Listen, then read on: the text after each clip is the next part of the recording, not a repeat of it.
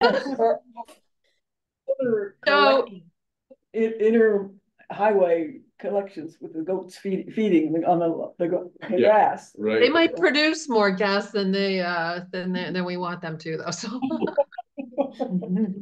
yeah, we don't have a but anyway, the sectors, it's interesting. You know, there's not so much generated from waste, but transportation and what's called stationary energy are about equal.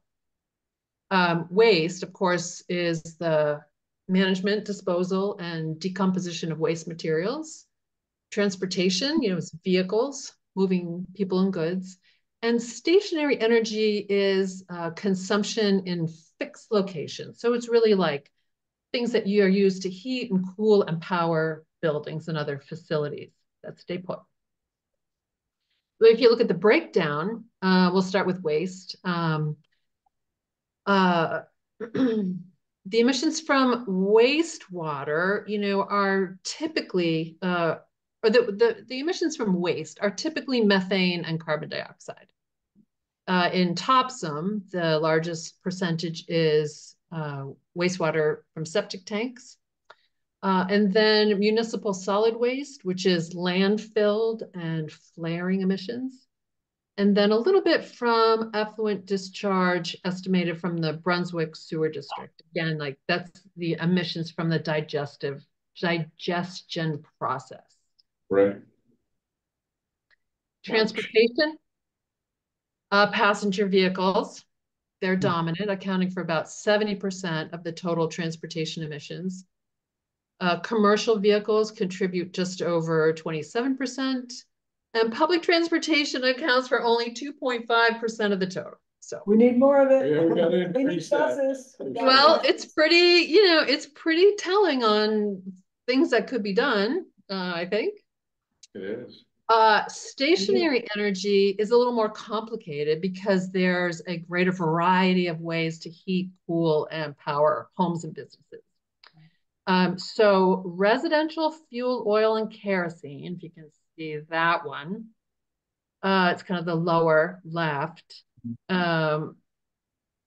is the largest share, and that's about a quarter of all emissions. And that's followed by commercial electricity up in the upper right, residential electricity, and commercial natural gas. Those are the four big ones. So residential fuel oil, kerosene, commercial or industrial electricity, residential electricity, and then commercial natural gas. It kind of makes sense. Carrying on to municipal greenhouse gas inventory.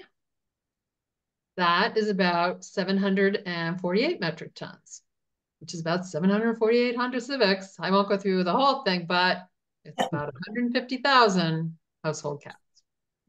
Perfect. Municipal sectors. So we didn't do waste because we just don't have the data for the waste that's generated just by the municipal operations. Like it's negligible. But again, you know, transportation and stationary energy were about equal. Not if you break down transportation, not surprisingly, public works has the greatest share, and that's followed by the police department. And you know that makes sense because they drive around a lot in the course of doing their jobs. Looking at stationary energy, 65% of emissions are generated by the municipal offices. And this is kind of just kind of a big lump sum based on the way that we could get the information. It's not broken down, you know, by each and every building or department. So it kind of includes everybody. But the interesting thing about that is that the breakdown is 60% of emissions come from natural gas, which is for heating and hot water, and 40% come from electric use. The library has a little share of that as well. So municipal efforts to date, the Topsom has been quite proactive in lowering their greenhouse gas emissions. They have piloted an electric police car. Meg, I thought they did a hybrid. The hybrid, yeah. Oh, hybrid. Okay, thank you. Unless you heard something else. No, from the it was, yeah. It was a hybrid, right?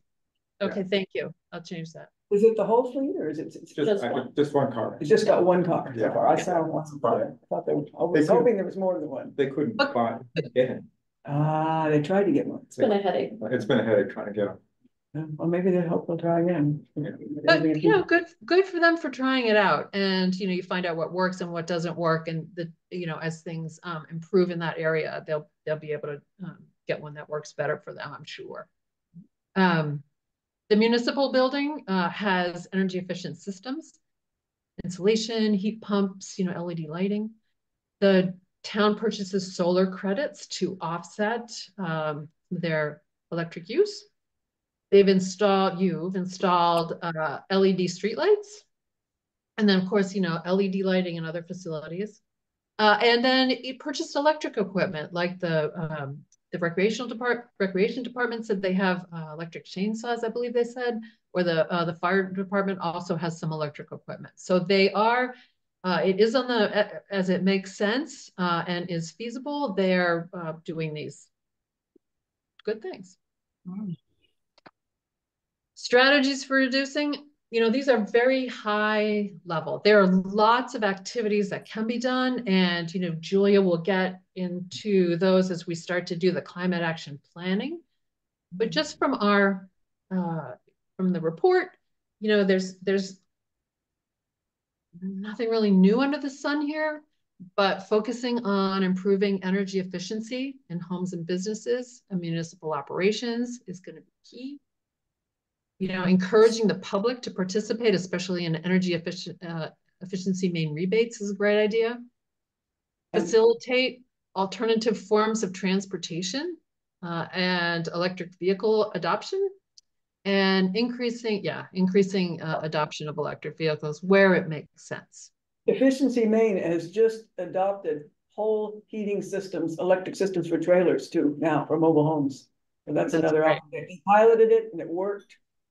So they can put heat pumps right in your mobile home now, and you can get a good return, amount of it paid for by the state. That's great. Yeah. So for more information, we'll have the report available, 25 pages. It talks about the methodology, the data sources. I have more detailed breakdowns, like there's a lot more charts and graphs in there. I have more detailed reduction strategies. We have a comparison between 2009, and then we are going to include the Mount Ararat High School student projects as an appendix as well. So, and then will there be printed copies of this around, Meg, that we can have in the town office for people to look at as well as online? Yeah, that's up to Sky and our printing budget, but there's printable versions for sure. I'll probably print one for myself to keep in a binder, and if someone wants to see that, they can. We don't get a lot of requests to see printed materials.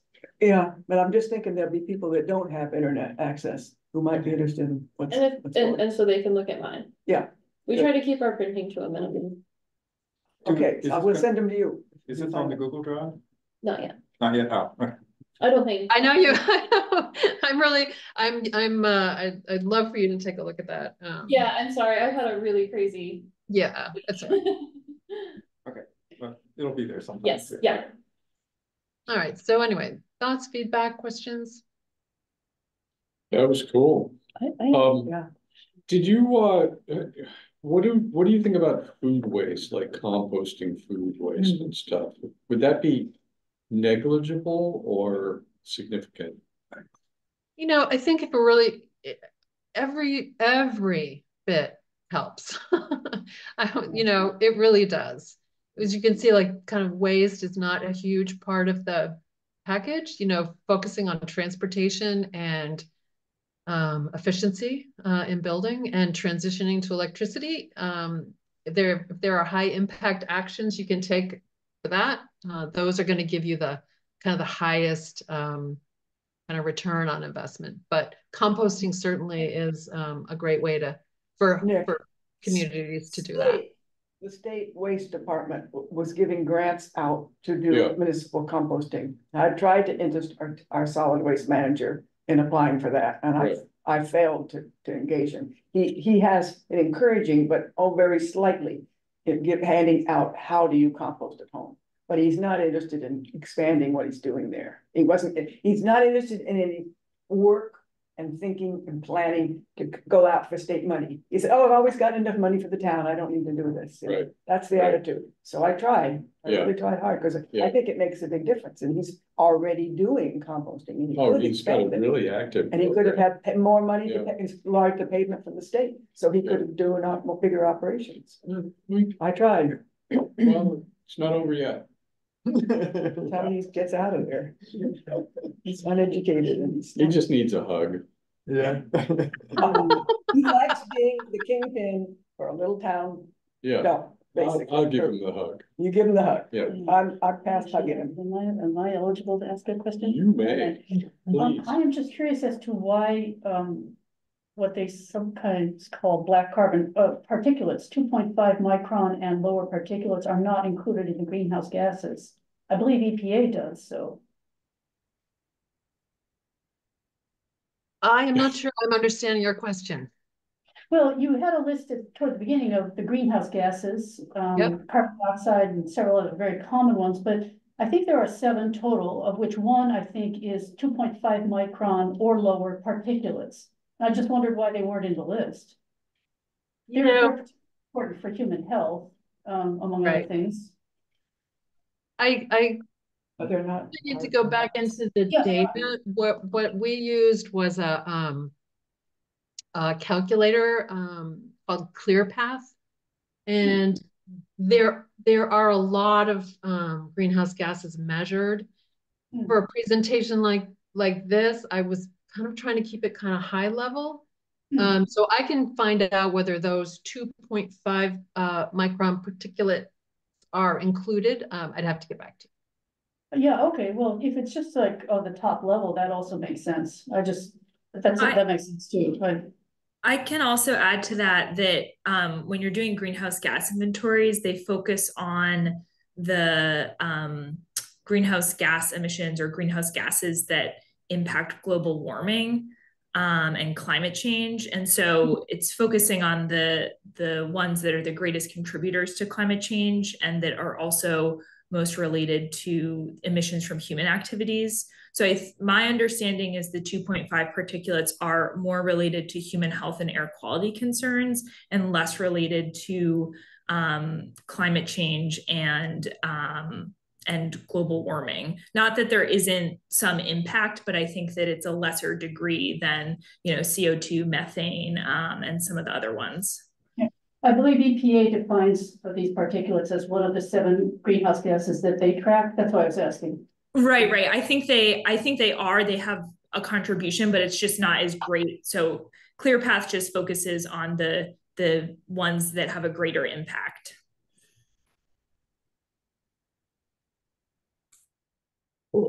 Would it make sense to add methane to that list? Yes. I don't know. I'm just wondering. I'm wondering about carbon dioxide. Keeping it such a short list. Because you got methane and you got refrigerants. That are. I have methane in there. I have carbon dioxide, methane, nitrous oxide, and fluorinated gases. Yeah, they're in there. Yeah. I can't read fast enough. Okay, yeah. That's all right. It goes by fast. I don't know. Is it too? Is it a good level of information? Is it a lot too much? I felt it was really, really very good. And I say that as a former teacher, so. I agree. I think simple and hitting the main categories is enough to get people informed. Otherwise, you overwhelm them. Yeah, I think most people are going to get 1 or 2 takeaways, and I think transportation, right, and home energy efficiency is another big one. I think those are if those are the 2 takeaways that people get, that's great. I mean, that's a start. Yeah, considering where a lot of people are coming. All right, well, I look for, I don't want to cut anybody off. Anything else? No. Thank you. I appreciate that. I appreciate that feedback. And yeah, and I'm curious and to have you guys take a look at the full report, comment. How can we do that, Meg? You're gonna send it eventually. It'll get on our document that we can access. Okay, I'd like to look at it in detail. Thank you for all that work. You're welcome. So you're gonna put it on, you. I just need to finish looking at it. Meg's asked me to do that. I'll hopefully have time tomorrow or the next day, we'll see. And then I'll let her know what my findings, feelings are, and I think then we'll get it out to everyone. Is that your thought, Meg? And the reason I was, sharing it with Sky is that there's some recommendations, sort of planning recommendations, like ordinance things, that I'm not sure that Sky in her position are ready to commit to, and I just didn't want to put it out there into the wild, until there was something like, that she had a chance to know what. Good idea. Got it. Yeah. Makes sense.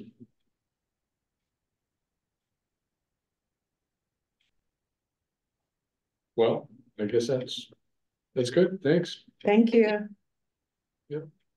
And you have 25 more minutes.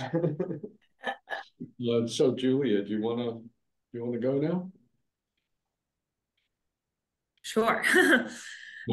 So I can also, before jumping into the vulnerability assessment, I can also give a little overview of what we're thinking about for the second workshop. So I don't know if you guys had talked about that at all before I joined. Okay, no. Great. So the goal for the second workshop is really going to be prioritizing climate action strategies and getting input from the community about what climate action strategies they're most interested in, and ultimately using that input and information to create a prioritized, refined list of climate action strategies that are going to be included in the climate action plan. So our plan is to start the workshop with presentations of the infrastructure vulnerability assessment and the greenhouse gas inventory. The social vulnerability assessment, I think, is a question whether that will be a part of that workshop or not. I don't know. It depends on sort of where Jessica's at. But so basically presenting the information that we're presenting to you tonight. And then the second half of the workshop is going to be sort of a gallery style type of activity where we're going to have boards that have categorized climate action strategies, and people will be able to move through each of those categories of strategies, and we'll have sticky dots so people can vote on the ones that they care a lot about. People can provide notes on them, and then we'll all be milling around to help answer people's questions if they have them about any specific strategies, and also just have any other conversations with people that, people want to have. So it's a little less kind of formalized, structured approach, but I've participated in one of these before, and I think it's actually a really nice way for people to kind of spend a little more time in areas that they're really interested in, and, maybe not so much in certain areas that they don't necessarily have as much to offer. So yeah, that's the general plan. Any thoughts or questions about that? I went to the session that Brunswick held on exactly the topic you're talking about, and it was done excellently.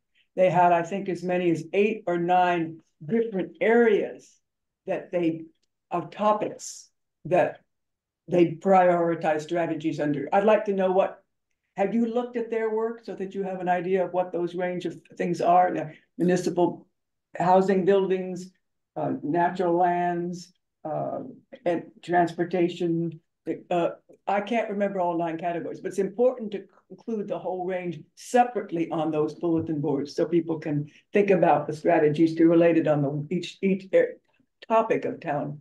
And yeah, so we are using a full range of strategies. So I am not familiar with Brunswick's work specifically.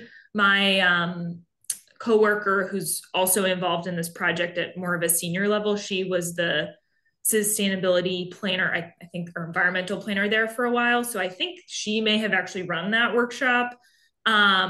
But we're using it's a climate action strategy matrix that was developed by the Southern Maine Planning and Development Commission as part of this climate action planning cohort that they ran last year. So they developed this very comprehensive strategy that includes, I think it's, and I'm going to send this to you guys after this workshop. I just didn't want to send it.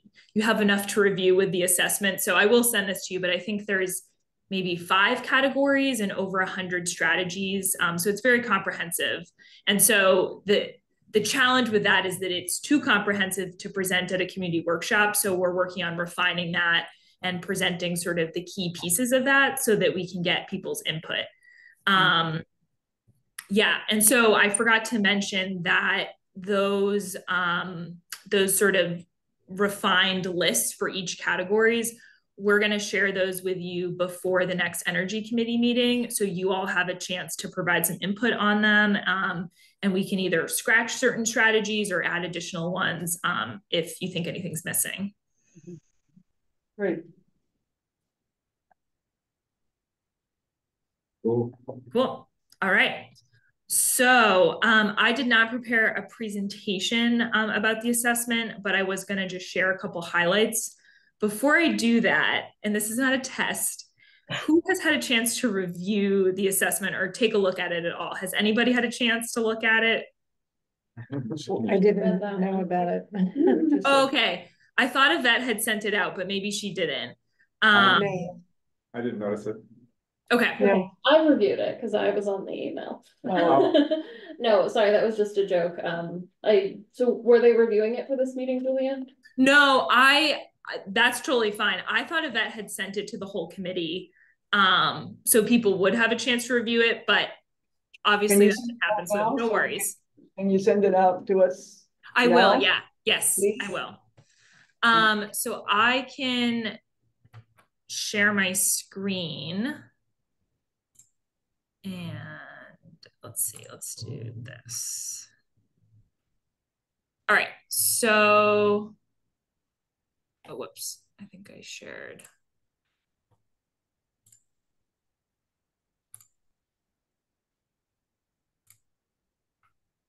Okay.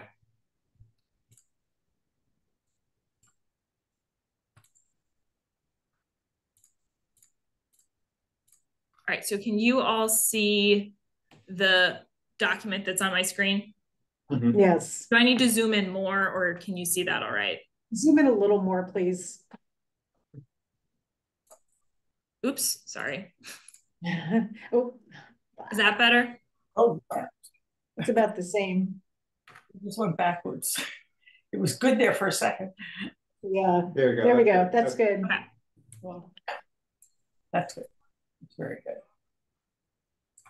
Okay, so this is the table of contents for the plan. So we have an executive summary with key findings and then what we're calling vulnerability focus areas. The introduction, which is, some background information about climate change, what Topsham has already done, and how this assessment is a part of the overall climate action plan update.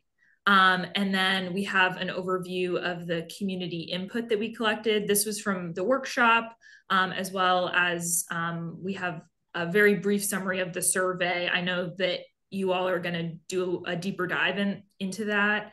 And then also some conversations I had with the water district and some town staff.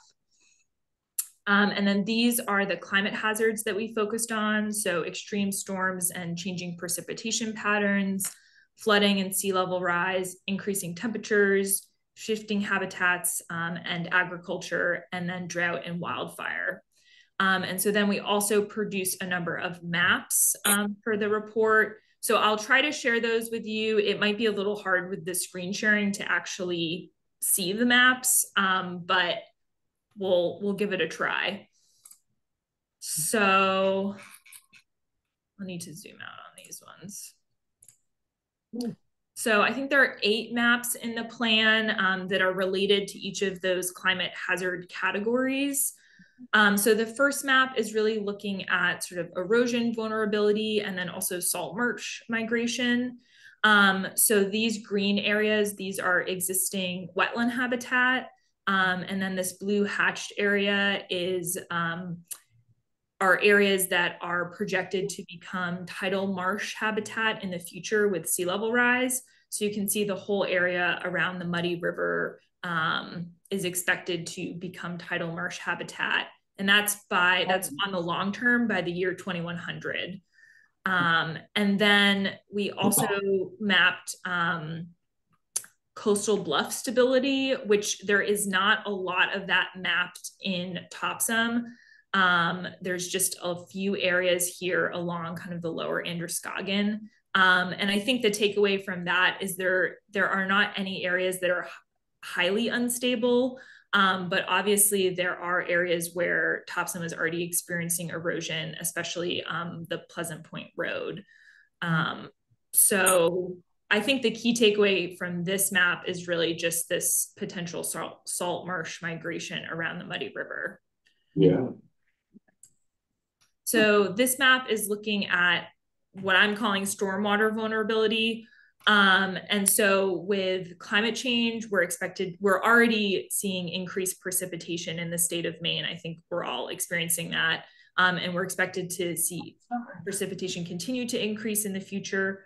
We're also experiencing more intense rainfall events, which sounds like we're going to get one tomorrow.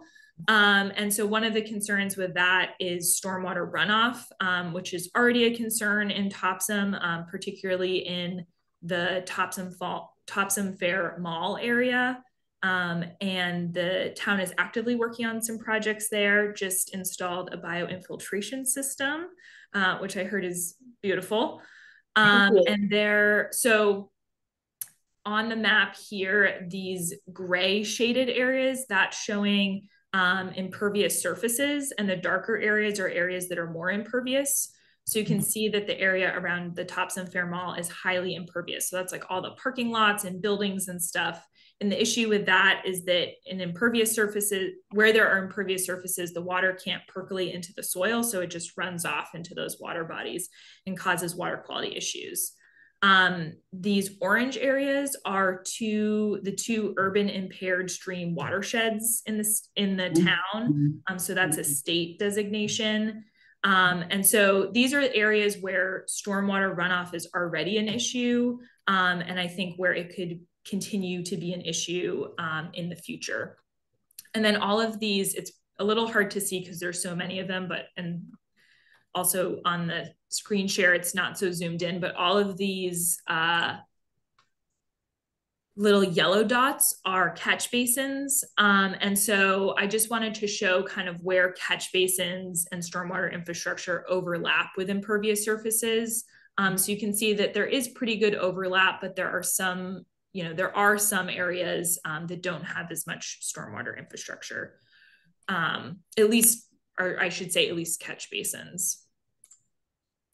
So then moving on to the next map. The next 3 maps that I'm going to show are mapping flooding vulnerability. And so this is flooding from storm events and extreme precipitation. So this is not future flooding. This is current flooding conditions. Unfortunately, we don't have, there are no models available right now that show projected future flooding. So I think you just have to understand that this is showing what the flooding conditions are currently, but in the future with extreme precipitation events and increasing precipitation and sea level rise, the extent of these vulnerable areas could increase. Julia, what is it, green and blue or light blue? No. Oh, yeah. So the light blue areas, those are the areas that are vulnerable to what's called a 1% annual chance flood event. So that's like a pretty likely, but still pretty extreme flood event. These orange areas, which are pretty hard to see, but there are a few of them. So if I zoom in to,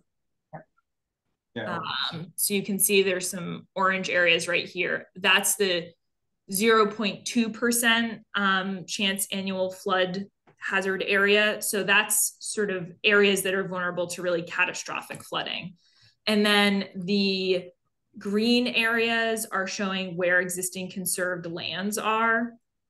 And so the reason I wanted to show where the conserved lands are is because I guess I should say that conserving land or protecting land in areas that are vulnerable to flooding is a proven flood mitigation strategy. And looking at Topsham, there's actually a lot of overlap between existing conserved lands and areas that are vulnerable to flooding, which is, at least in my experience, relatively unique. I think especially around the cat ants up here. Can you guys see my cursor on my screen? I don't know if you can. Sort of. Wait, Yes, no, I don't. Yes. Sort of, yeah. Over blue, we can see it. I couldn't so see it. Up here, there are some conserved lands, and then around the Muddy River. And there's a lot that's, especially around the Muddy River, this is the state wildlife management area. So this is state land, and then there's also a lot of land trust land that overlaps with these flood prone areas. So I think that's a really interesting area for Topsham to think about, is, either expanding existing conserved areas to improve the existing flood mitigation benefits. And yeah, I think it also, there isn't as much compared to some towns, there isn't as much built along some of these very flood prone areas like the upper cat ants and around the Muddy River. So I think that's, that's good for Topsham. Well, the upper cat ants is a marsh, so you can't really build much on it. Exactly. So yeah. Do you have a map of our focus areas for conservation? Because no, I don't. You should overlay this with that. That would be great. Is that like in a shapefile form that you guys have? The town office should have, the town planning office should have that. They have the what's it called? The habitat, the map we use for habitat mitigation. No, our GIS files are a mess. Is it the beginning of habitat? Maps? No, it's this is the town. It's the natural areas plan. It's a natural areas plan. Came out of the natural areas plan. We definitely have pictures. Our GIS files are. Yeah. Okay. Well, what may make sense is just there is there's several bubbles. Let's put it that way, and maybe just a rough circle around where those areas are off of some of the printed natural areas natural areas plan maps would be sufficient, just to show people that this is where we're focusing conservation on, and overlaps pretty much with where we're expecting this flooding. So we can compare the two of those. It's also, you'll all have a chance to review this and provide any feedback. So if you want to, Victor, right? From the Conservation Commission. So if you want to, if there are certain areas that you would like us to highlight on this map, let us know and we can highlight those. Okay. Because I think that would be great to understand on this map where the town is thinking about protecting additional areas. So looking at areas of concern, I think the Meadow Road, that's a known area of concern. That certainly shows up here as a vulnerable area. Forside Road and Pleasant Point Road are both vulnerable and known vulnerable areas. There are also a number of homes along Forside Road adjacent to the Muddy River that are vulnerable to flooding and are in the floodplain. Around the Cadance area, sort of where 295 crosses. There's a couple of bridges that are vulnerable to flooding, as well as this mobile home park that you had all been mentioning, the access road, and a few of the units are in that floodplain area. So I think that is definitely an area of concern. There are a few areas kind of off of River Road. And then I think this is, I can't remember if this is still River Road or Winter Street down here, but I think, and this is the street off of River Road, I think is like Flying Eagle Drive or something like that. And there are a few homes on that road that are also within the flood hazard area. Two areas that I think the town should be thinking about are sort of as we head towards Lisbon Falls, kind of along Lewiston Road. This part of town is zoned as the industrial zone, but there are also a few areas that are within the floodplain. There's the Grimmel's Industries and then also a gravel pit. They're both within the floodplain. So I think flooding of those two sites is a concern for the owners, but I think it could also present potential environmental impacts. So I think that's, and there were a few folks during the workshop that also mentioned concerns about particularly Grimmel's Industries, if that were to flood. So I think that's. Yeah, I have a question. I wonder. Yeah, go ahead. There's two areas in town, and I can't pinpoint them exactly for you, where people are getting, the groundwater level is rising. That's on yes. Have you got that on there? Yeah, thank you for mentioning that. So Ivanhoe Drive and Bay Park are the two areas that people mentioned they're having groundwater inundation issues. I think at the level of data and information that we have at this point, I think I know there was a former planning board member who was at the workshop and was telling me about the Bay Park neighborhood, and that when that was built, it was built in an area with a high water table. So the groundwater inundation has always been an issue there. So I think the concern there is that increasing precipitation could increase the groundwater table and could make that existing problem worse. So it's, I think it's a historic problem that could be exacerbated by climate change, but is not the issue that people are experiencing isn't necessarily caused by current trends that we've experienced over the last few years. The Ivanhoe Drive neighborhood, there were some people who said, this is a new thing that we're experiencing. Some people who said it's happened in the past. So I think that's a little bit more of a question mark, whether that's a change or not. But I would say that, monitoring the groundwater inundation issues in those two neighborhoods is going to be pretty important. I think the other thing to understand is how surface waters are, where surface waters are going during extreme rainfall events, because it's not just groundwater from underneath that can cause flooding problems like flooded basements. When we have these really extreme precipitation events, surface waters can also run off, into people's basements and cause flooding issues. So I think sort of pinpointing what the issue is in that neighborhood in particular would be helpful for the town and for addressing the residents' concerns. Right. All right. Any other questions about this map before I move on to the next one? Very good. Okay.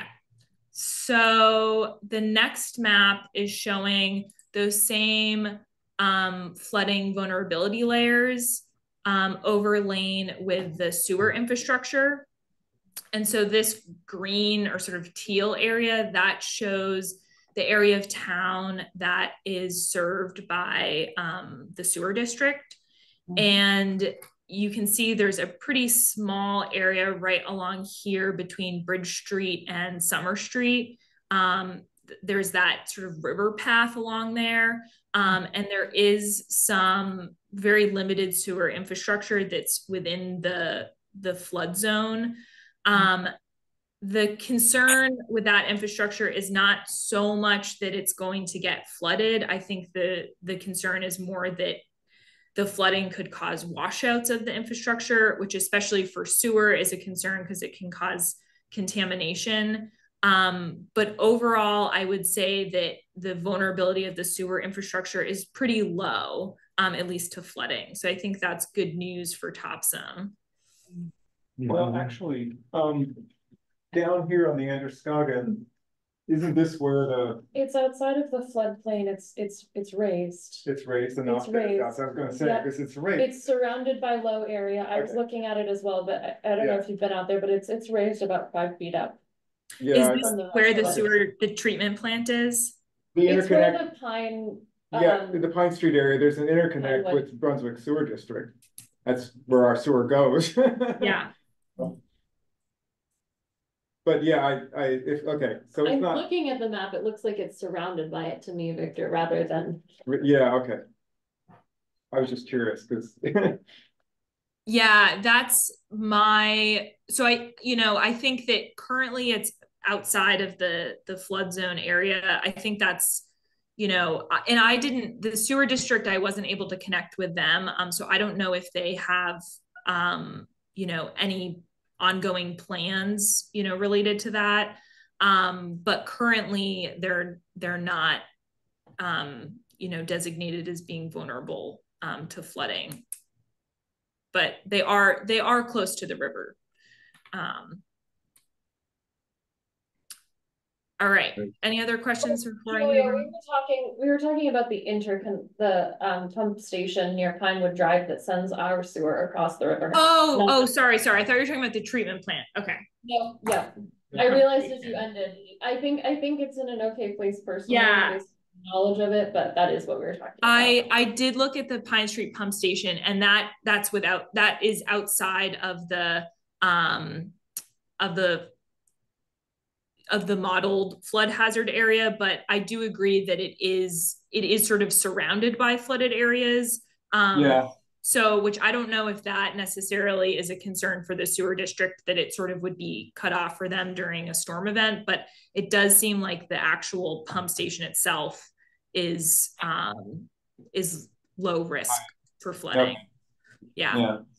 I was down there in person like a year ago, and it doesn't look like any Pinewood Drive is flooding, and there is a access road to level with Pinewood Drive. You feel like it feels very easy that it would be flooded and you would be surrounded by water. I can't really describe it if you haven't been down there. I've been down there. Yeah, it's actually. I can see that. Actually, there's one house there that is being very badly flooded. I Oh. don't know if it's more than one. It's not on that map, so that's I what I'm certainly saying. do, but then it may be city infrastructure that's doing it. It's not clear. Yeah, there's a big place it doesn't. Actually, Yes. I had as well about the area over on what is actually Twin Pond Road. I'm pointing at the screen, which of course is not going to help you very much. But if you look out Forsyth, well. Is it here? That's Fox Run. No, that's Fox Run. It's the next one. There, that's it. That's it. Right where those two little ponds are, that's Twin Pond Road. Yeah. Yeah. That makes sense. And I noticed that area is actually, the houses there are not shown as flooding. But I will tell you, boy, and I mean, I believe you that that's what FEMA says, but At the very if end. you go down there in springtime, you really do wonder whether that's going to be accurate or not. Because you can see where the natural sort of historic bank of the river is there. And it really, on big rainstorms, like in these last two storms we had in December or January of last year, it was very near tipping over. It would be surprising to me that you've almost got your house on one, your pointer on one house there. Oh, I just realized Julie can't see my cursor. Oh, that's your cursor. yeah, I think that's I know there's there's Fox Run Road, and then if I look to the right of it, Yes. Yeah. there's Yeah. that road coming and the two little ponds. It's called Twin Pond Road, Yeah. and yes, it's those two little ponds, and those houses down there, especially I guess you can't see Sky's pointer, but there's one house that's particularly near the river, and if you go down there in a big storm, you'll find that the river is running Very near the top of very near its historical top. You know, the creek beds will come and there'll be a little dip, and then there'll be another dip, and then there'll be the river. Well, it's up at the top of the highest dip. It's high, very high. In fact, there were kayaks that were stored there, that completely washed away. Everybody thought they were on dry land, ha ha ha, not. One of them got hung up in a tree and so forth. I'm surprised that it doesn't show that as flooding. It might be that that's what FEMA shows. I'm just saying in real life, when you go and look at it, that doesn't look very realistic. Julia, I found it really helpful to look at the FEMA projections of sea level rise for Topsham into the future. Have you done that to see? Because we are, yeah, that's one of the next maps. So we'll look at that. Oh, good. Yeah, and I can add a note about the Twin Pond roads, and just so you know, that's something we can just mention that, you know, there are certain areas that were noted by community members during the workshop that don't show up on these maps. Like Ward Road was one, and also some flooding on Pinewood Drive. So I noted those areas in the plan, even though the FEMA modeled flood areas don't necessarily show flooding there because people are experiencing it. So we can add another note about the Twin Ponds Road to capture that. All right, so I'll move on to the next map. So this is showing the flood hazard areas and vulnerable water infrastructure. And I did have a conversation with the water district about some of the work that they've done, which is primarily, sorry, I can't say that word tonight, has been thinking about the vulnerabilities of their treatment stations, because the Jordan Ave station in Brunswick is within the floodplain and it has flooded in the past. And then the Taylor station, which is also in Brunswick, is also within the floodplain, and it hasn't flooded, but it's not in a great area. So there's the new Holden station, which was built next to an older station, which I forget the name of. But so they built this new station out of the floodplain to make it, you know, resilient to flooding. So it's definitely something that they're thinking a lot about. And then looking at infrastructure that's vulnerable, there's very limited water infrastructure. We really just looked at where the water mains were and where they overlapped with areas vulnerable to flooding. And there's very little overlap. There's a couple of areas along River Road and along Bridge Street, but it's very limited. We also looked at, the state has a data set of groundwater wells. It's not a complete data set. It's only wells that have been drilled after, I think, like 1980. So it's not comprehensive, but we looked at that just to see also if there were certain areas where there was a lot of wells that were potentially vulnerable to flooding. That's, again, not so much an inundation problem, but more just damage to the infrastructure. So there were a couple of domestic wells, particularly around the cat ants, and then kind of along River Road, that could potentially be vulnerable to flooding. But again, I think similar to sewer infrastructure, the water infrastructure is not quite as vulnerable to flooding. I think the main concern in terms of flooding for Topsham is really the industrial zone, and then also some of the roads and bridges that are vulnerable. So I think it's really transportation and buildings and that industrial zone. So those are kind of the key takeaways for flooding from storms. Does anyone have questions about that before I move on to sea level rise? Good. Okay. So this is the sea level rise map and projections for Topsham. So these are sea level modeled scenarios that were developed by the Maine Geological Survey. And so we used two modeled scenarios, 3.9 feet of sea level rise and 1.6 feet of sea level rise. So we use these because the state of Maine, in the Maine Won't Wait Climate Action Plan that was published a few years back, the state recommended that communities plan for about 1.5 feet of sea level rise by 2050 and about 4 feet of sea level rise by 2100.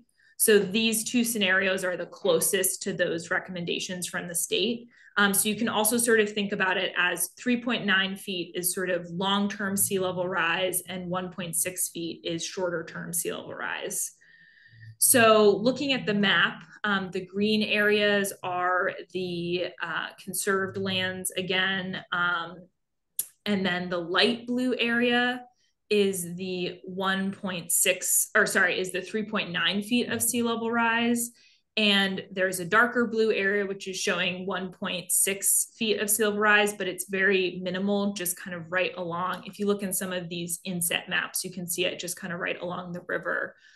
I will say that the state is currently updating these models to create a more, this is what's called a bathtub model, and they're going to be developing a dynamic flood model, which basically sort of incorporates a lot more localized information and is supposed to be more accurate. So I think particularly where Topsham is located at the kind of end of the tidal influence of the river, I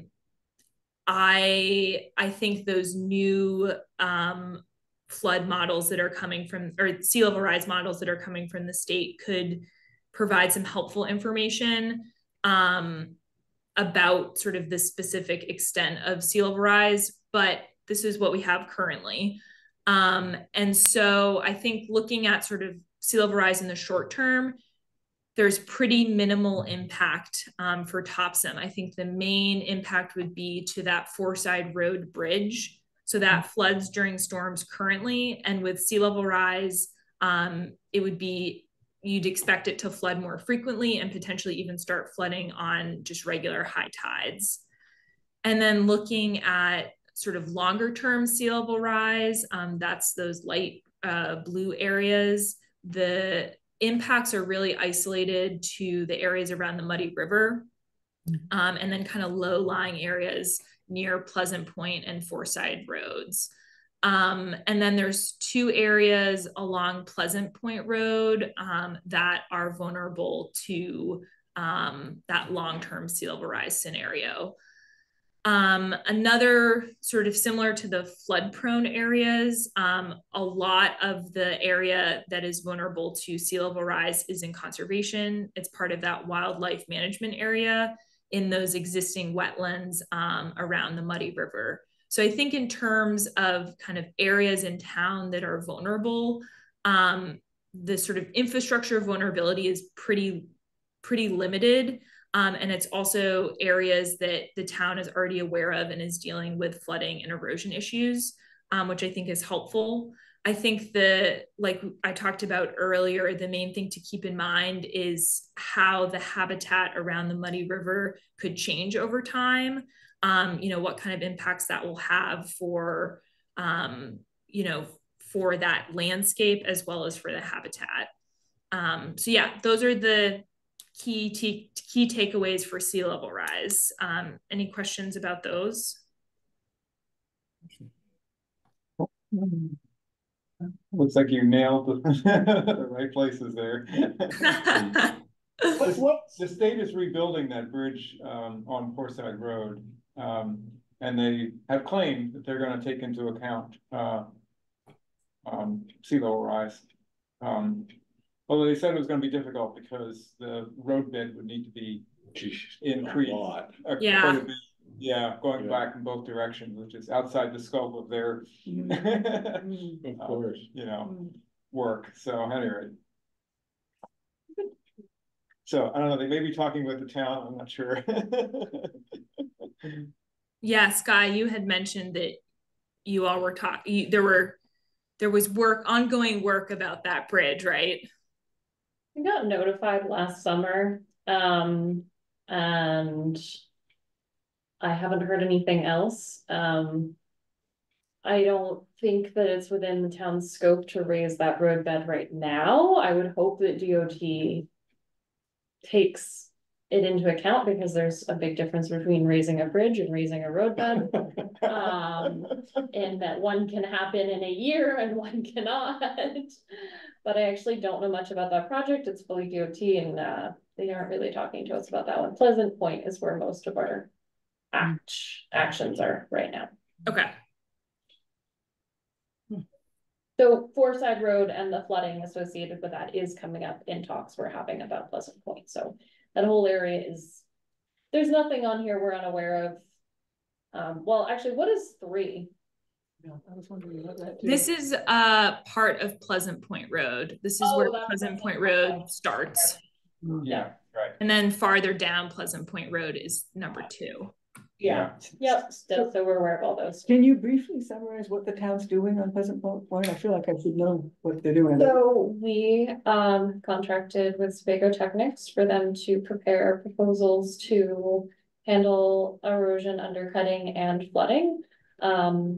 We have had at least 2 meetings with residents of Pleasant Point to see what they would like us to do. And we're doing emergency stabilization in the most damaged area this fall, to preserve the road. And is that near Forside, going down the slope there? Yeah. No, it's farther, it's down. That's not where we're doing the emergency work. Oh. That's what floods. The emergency work is undercutting on the bank further down. So in all reality, the part that floods on Pleasant Point is actually one of the least concerning. It's the undercutting underneath the roadbed further along. Okay. That's actually more of a safety concern. And some of the people at Pleasant Point really don't want us to do anything, and they're fine with it flooding. Yeah, I've heard that too. Yep, that is a common refrain. You know what, it might not be the same once the flooding really gets bad. That may or may get changed, but there is this concept of, you know, do we want to put the money into raising it, maybe, you know, what, I can't remember the exact numbers, like 6 inches or whatever it would take to get past where we kind of are now, and some future projections when they're saying they're okay with it, and it could get worse, and it would be better to save the money for, you know, having to do something more intense in the future. I think it's all very up in the air. No decisions have been made. We're really trying to hear what the people there want. Okay. And speak with public safety. They don't and understand the present value of money. They can save that money all they want. It isn't going to be enough in the future. Well, it's more just that if you put the money into it now and it floods again in 10 years and you have to do something, it's not that the money you saved does that project. It's that you didn't put 150,000 or whatever it would, more than that, into it at this time, and you can put it towards other things that will have longevity to them. I mean, what they need to do is raise the roadbed, and that's, you raise the roadbed, you have to do it a little bit at a time. I mean, you know, it's expensive. It's, I don't know. I mean, you can do it now or you can do it later. Anyway. Community meetings, if you ever yeah, I know. build a ferry dock. Yeah. So, you know, I think you're fine in terms of, Julia, you know, what you've identified. Great. Good job. Yeah. All right. Let's see, I have, I think, just these 2 other maps. So I'll share these. I think I was going to sort of go back to the main takeaways of the assessment before we wrap up. But this map is just showing heat island vulnerability. So it's basically areas of town that get hotter when there is extreme heat. So those red areas are especially hot areas of town. I think that, to nobody's surprise, the areas that are most vulnerable to this heat island effect, you know, where the area is hotter than sort of, you know, surrounding less developed, kind of more forested areas, are really sort of the town center and kind of the more developed areas, compared to the more rural areas like Pejebscot and kind of, you know, up by the sort of, I guess that's the, I don't know if you'd call that the lower Cadance, because it's not that low, but kind of mid Cadance. That's the tidal portion. Yeah, the tidal portion. That's the way to put it. And then we're kind of looking at where that overlaps with conserved lands, and there's some overlap, but I think in general, you know, the more open spaces in conserved areas tend to be outside areas that are vulnerable to that heat island effect. I think the town is, the main concerns with heat, I think, are particularly vulnerable populations, like you were all talking about, like older people, especially, and people who don't have air conditioning. We're seeing more and more people in the state of Maine getting air conditioning, but I think that's really a concern for people who either don't have access to air conditioning, or who are particularly vulnerable to heat. And one of the other concerns is, just access to open space, which I think there is a fair amount of in Topsham, which is good. The town also, when there are heat events, the town has a cooling center at the town office. Not every community has that, so I think that's, the town is already doing things to help provide, the necessary resources to people who are vulnerable. Julia? Yep.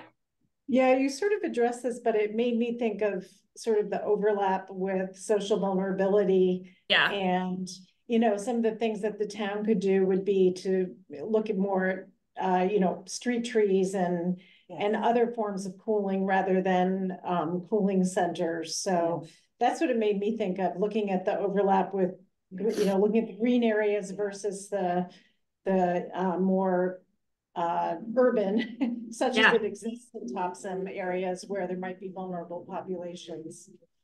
Yeah, I think that's a great point. We're working on a project with TNC New Hampshire right now, looking at some urban areas, I mean, they're pretty urban, Lowell, Mass, and Lawrence, Mass, Nashua, and Manchester in New Hampshire.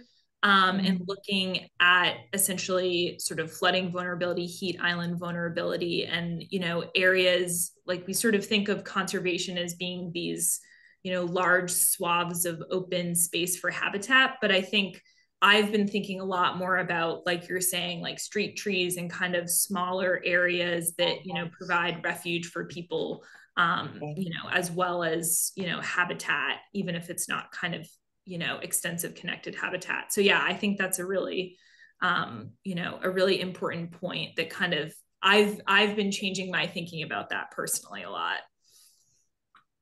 I wonder what would happen if you planted willows and, for example, swamp tupelos. Willows, of course, are native here. Swamp tupelos are native a little farther south.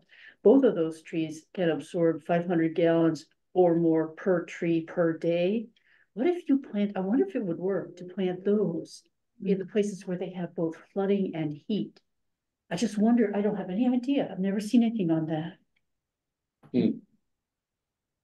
Yeah, that's an interesting idea. I have not, I don't know anything about specific trees, but yeah, but there are these trees that suck up such huge amounts of water. I just wonder. I've never seen anything on it either. I don't know. What a cool idea.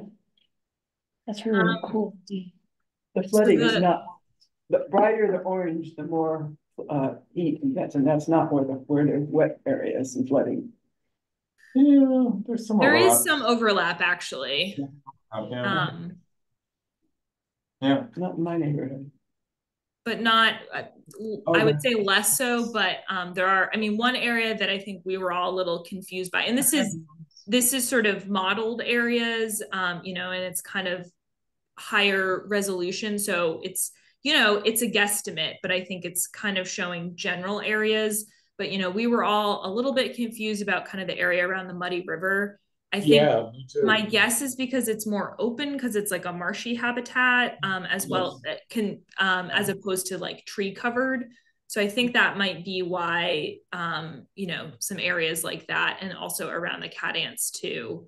But this, that may be, it is, there isn't much tree cover there, but there's an awful lot of tall marsh grass. Yeah. So I think, maybe it's not as comfortable for humans, but there aren't any humans there. But for animals, it's probably okay. That's what I would think. Yeah. The lighter orange is much less severe heat islands. It's all the urban areas downtown that are bright orange more. Yeah, there's some, I agree. Mostly, and a few other spots, but the idea of trees, encouraging tree planting is wonderful. Yeah, that's a ground covers. I mean, areas that are covered with dark mulch are going to be hotter than areas that have ground covers. Yeah, Exactly. yeah. True. This is true. So the last map I have, which we don't have to go into too much, this was sort of our way to kind of look at spatially the potential vulnerability to water supply and particularly drought conditions. So looking at the areas of town that are served by the water district. So that's that purple area in here. And then the blue areas are what are called significant aquifers. And so there are a couple of large aquifers in Topsham, and those generally tend to overlap with the area that is served by public water. The areas, all these little points are showing groundwater wells. And like I said, this isn't a complete data set. And the purple ones are domestic wells. And all I'm really trying to show you here with this is that there's a relatively small part of town that is served by public water. You know, it's the more populated part of town, but there is, there's a lot of people who live outside of this area, and those are the people who are going to be more vulnerable to drought, particularly all of the farms, who all rely on groundwater wells. And I don't know, I forget your name, Mr. Watley. I forget your first name, but I mean, I think you brought this up during the workshop. Yeah. Some years too much, some years not enough. Yeah. And I forgot one thing that you had also mentioned during the workshop, which we did include in here, is the impact of, with these precipitation events, runoff from the farms to the cat ants. And I think I was very focused on sort of the Topsham Fair Mall area and kind of urban runoff. And so I think thinking about runoff from agriculture is something that the town should be thinking about too. Right on. Yeah. Bison's farm. That's what I'm thinking of. Yeah, I didn't say Bison specifically, but well, I did. Yeah. So at the beginning of the report, you can see as I scroll through, there's a lot of information in here. But at the beginning of the report in the executive summary,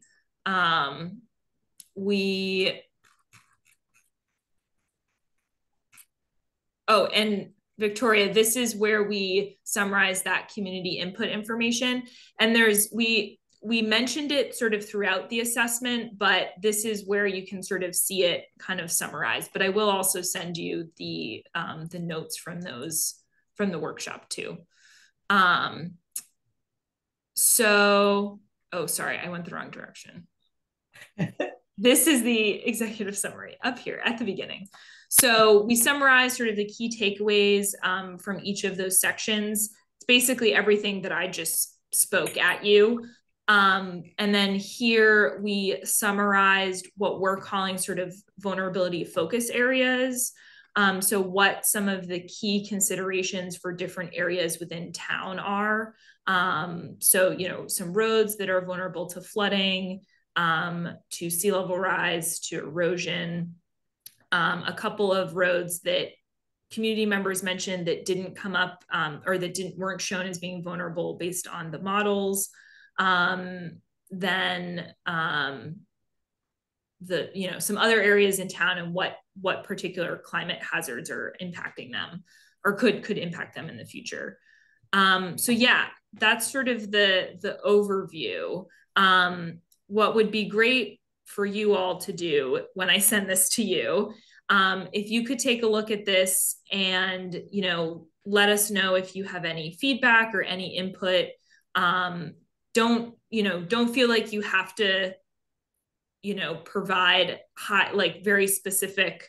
I know sometimes I provide these reports to committees and they feel like it's sort of a burden to kind of go through and do this really intensive review. So do as much as you are interested in doing. And, if you want to focus on certain areas that you feel like, you can provide more input on, that's great. We'll take whatever you've got. So just take a look at it, see if it kind of makes sense to you. If there are certain areas that we've, maybe characterized incorrectly based on your experience, let us know.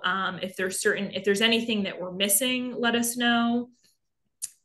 There are some limitations to edits that we can make. We can't really do additional data analyses, and we can't really make additional maps, but we can make adjustments to anything that we've already done, if that makes sense. Yeah. Okay. So Sky is going to compile everybody's edits, and we were going to try to get everyone's edits by, I think it was Monday the 7th, which is about 2 weeks. Is that a good time frame for people? Yeah. I can stop sharing. Yeah. Okay. So I'll send this to you and just kind of summarize what I just said there, and have everybody send comments back to Sky. Julia, I know we're over, but Yeah. do you have like 2 minutes to put up that visual you sent me? Because I just wanted to check the wording with the Energy Committee. Yes, I do. Let me open that up. Figure it'll be easier for you than me. This is just a 2-minute thing. Julia made new visual flyers and postcards for our November workshop. And I just was wondering if we wanted to change the wording a teeny tiny bit.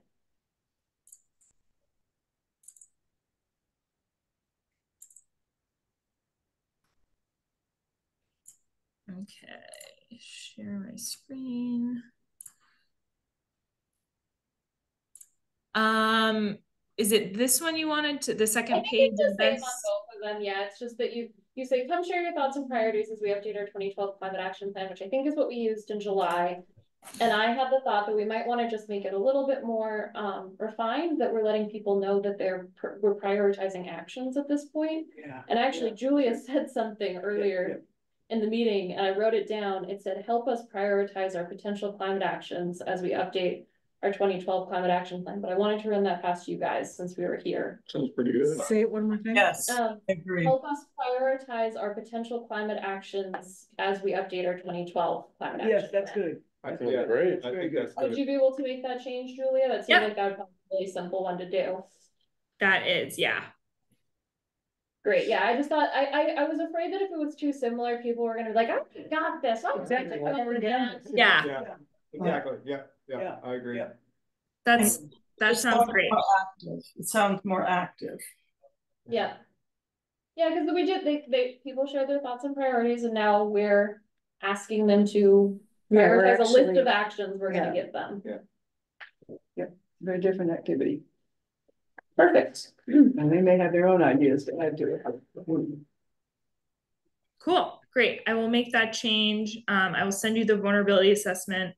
And one thing I just wanted to mention to you all, and we can talk about this more in October, but I just wanted to make sure you knew that the new community action grant round is open, and those are due in December. So as we're thinking about prioritizing climate actions, just something to keep in mind down the line.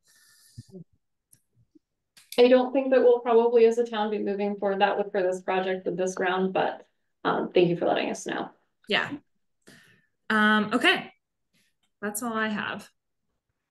Thank you so much, Julia. All right. Bye, everybody. All right. Bye. Yeah, Thank you. I think we do. My stomach is rumbling. Someone's got to do it. Motion, no motion.